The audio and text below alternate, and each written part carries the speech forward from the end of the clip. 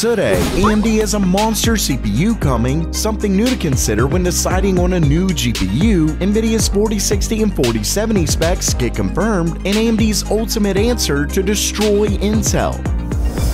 Welcome everyone to Gamer Meld. First up for today, while AMD's EPYC Genoa GPUs have already been released, we haven't heard much about an X variant like their Milan X CPUs that include 3D V-Cache. That is, until now. And let's just say EPYC is about to get way more, epic. Okay, that was lame, but regardless, we have an update from WCCF Tech, and it's very interesting. According to the story, they were able to get a hold of a leaked spec sheet, which shows some unbelievable specs. As you can see, Genoa X is apparently going to happen, and it actually includes an unreal amount of cache. According to this, we're looking at a whopping 1152 megabytes of L3 cache and 96 megabytes of L2 cache, for a total of 1248 megabytes of combined L2 and L3 cache. That's a massive upgrade over even Milan X, which also used 3D V-Cache. Ultimately, it looks like AMD isn't slowing down anytime soon, and that means Intel had better look out. And of course, while PC hardware is amazing to talk about, sometimes I love to really dig deep into how things actually work. And now you can with this video's sponsor, Brilliant, the online learning platform that was made to teach computer science as well as other STEM fields. So it's the perfect place, but it's actually more than that. I love them because you don't just read a bunch of text or watch videos. You get in there and actually do it yourself. And you do that with these fun and visual problems so you see what's actually happening. It really makes learning difficult concepts easier than ever. And they have tons of courses for whatever you're interested in, whether that's learning how your computer's RAM works to coding or even wild stuff like quantum computing. And it doesn't matter if you're a beginner or even an expert, they've really got it all. And today's the best time to try it out because they're offering my viewers a 30-day free trial when you visit brilliant.org/gamermeld. Plus, when you visit brilliant.org/gamermeld, you'll get 20% off the annual premium.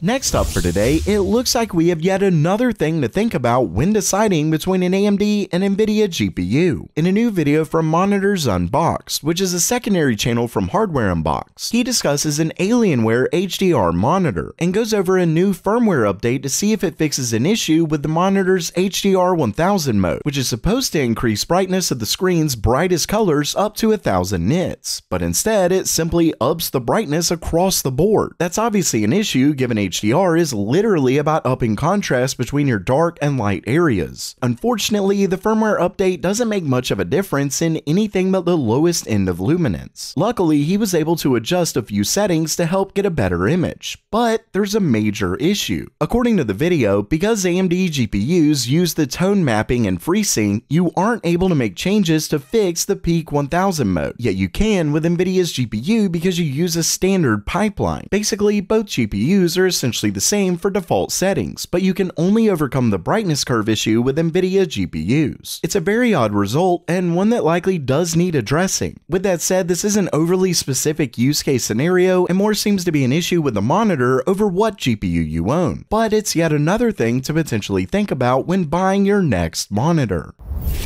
Next up, it looks like Nvidia's upcoming GPUs have just been confirmed by Gigabyte. The news dropped thanks to the Gigabyte Control Center app, which is the company's platform application that connects a bunch of their products, including their GPUs. In a new version of the app, Gigabyte included support for both the RTX 4070 and RTX 4060 GPUs. As you can see, there's a 4060 Gaming OC and a 4070 Aero OC, but they didn't stop with just naming the cards, because this includes product codes, and Gigabyte's codes are extremely easy to read. We can see that the 4070 comes with 12 gigabytes of memory and the 4060 comes with 8, and this essentially confirms the recent leaks we've been seeing of the cards. Remember that the 4060 is expected to come with 8 gigabytes of GDDR6, while the 4070 would come with 12 gigabytes of GDDR6X. Now, it doesn't confirm the exact memory type here, but that is more than likely correct. Either way, the 4070 is set to be announced on April 12th according to video cards,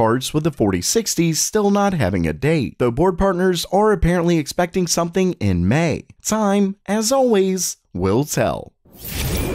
And lastly for today, AMD looks to be testing their ultimate answer to Intel's big dot little design. In a new report from Tom's Hardware, they discuss a new benchmark shown in the Milky Way at-home database. Now, I haven't really used Milky Way at home as a reference in quite a while, so for those who don't know, it's basically a computing project that uses volunteer computers to create a three-dimensional model of the Milky Way galaxy. And on it, a new benchmark of an unannounced chip was spotted. And according to this report, that chip is a hybrid APU that's coming with AMD's Phoenix 2 architecture. You can see that it shows 12 logical cores, but it's apparently made up of 2 big cores and 4 little cores. Now, you may be thinking that only means 8 logical cores, but this is where things get interesting. According to the leaks on Phoenix 2, the little cores from AMD aren't the same as Intel's. Instead of using 2 separate architectures and only adding multi-threading to the big cores, AMD's little cores come with all the same features as their big cores. They just have lower clocks and likely things like less cache to make them smaller. They're apparently set to be half the die size of their big cores. Basically, if this is right, AMD is set to come in swinging before long. With that said, given the CPU only has 6 cores, it's obviously not all that powerful. Well, according to the leaks, Phoenix 2 is apparently made as more of a low-end APU, but likely as a test, so if it goes well, we could potentially see AMD put it in higher-end parts. And that would obviously be a massive blow to Intel, and especially what allowed them to catch up to AMD in the first place. So yeah, this is definitely more bad news for Intel.